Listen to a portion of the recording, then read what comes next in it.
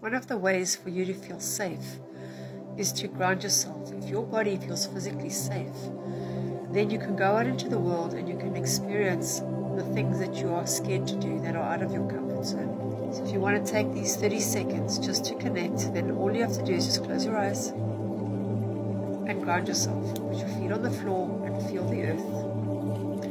And if you want, lean back against the chair, the bed, the couch, whatever you're leaning against, and allow it to hold you. Allow yourself to be held.